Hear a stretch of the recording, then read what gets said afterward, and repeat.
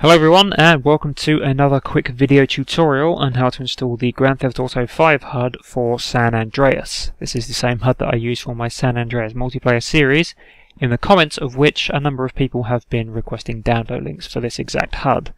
I've been reluctant to share download links because I had been planning this video tutorial for a while, which will also include all the download links that you will need to get the HUD installed. If we cut to single player quickly, you can see that I'm walking down the street here as CJ.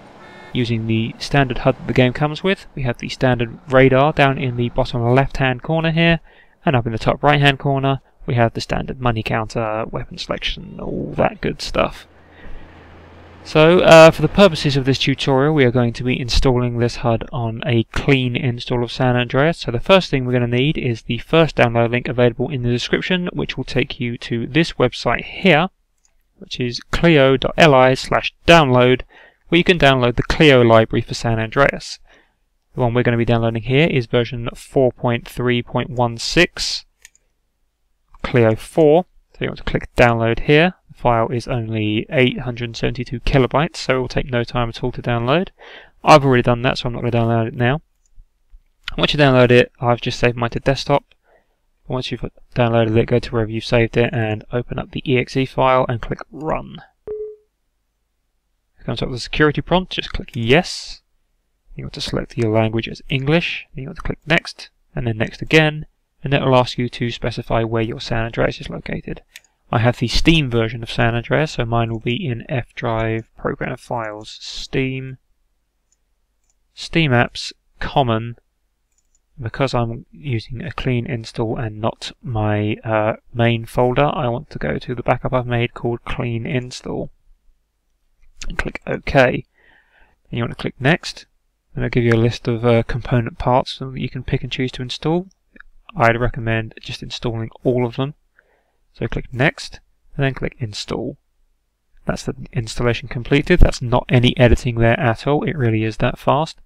And then you click next, untick these boxes because you don't want to look at the readmes, and then click finish. And your game now has Clio installed. The next step would be to go to the second link in the description, which will bring you to this Mediafire page here to download Multiplayer Edition by IN45DO or IN45DO or whatever this guy's name is, who is the creator of the original HUD mod. The Multiplayer Edition will be the one that removes the special abilities bar from GTA 5, so then you've just got health and armor. The download is 245.68 kilobytes, so it will take no time to download at all again. I'm not going to download it. The thing to note about Mediafire links is sometimes the download won't work immediately, and it will say that there was a problem and you need to repair the download or something. It's tedious and it's annoying, but it will work eventually, so if you get that problem, then just persist with it and you will eventually get to your download.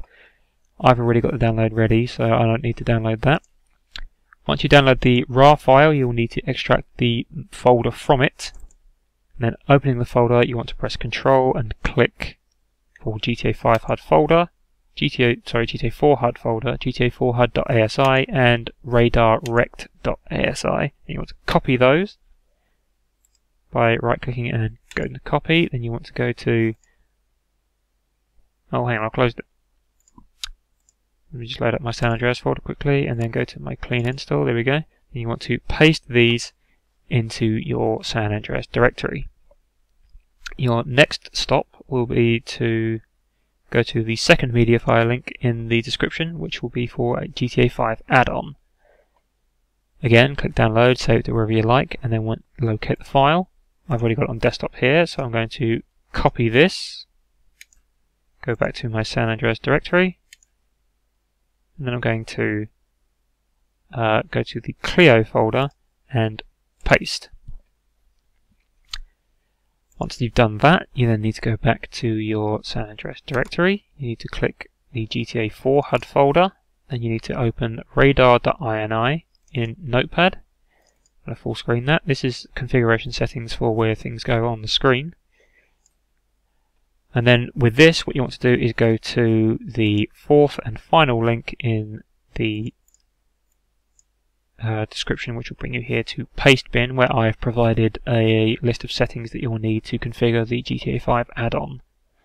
to work with the GTA 5 HUD. So then you want to come down to the bottom here at raw paste data. You want to click anywhere in it, then you want to press select all, then you want to copy that, and you want to come back to your radar.ini file, you want to right click, you want to select all, then you want to paste. That's now updated the settings, and you want to save that file by going to save or pressing Ctrl S, and that should now be your HUD installed and ready to go. If we cut to the game here quickly, and here you can see I'm in the game and walking down the street the same as I was before, but now we have the money counter in the corner at the top right, and down in the bottom left we have the GTA 5 HUD, the GTA 5 radar, and a display that tells us the time, the location we are on the map, how much health we have, and how much armor we have. That's a relatively simple process for installing that HUD mod. It's been highly requested, and now you all know where to A, get the HUD, and B, how to install the HUD. So if you found this video useful, I would appreciate a like. You can also subscribe if you're new to my channel, because I've got other great content, including other modding tutorials. I've got a Let's Play on San Andreas multiplayer and various other games. Other than that, I would appreciate a comment if you found this useful as well, and you can also get to me on Twitter at twitter.com/Wibbington. So that's just about it for now. Thank you very much for watching, and until next time, goodbye.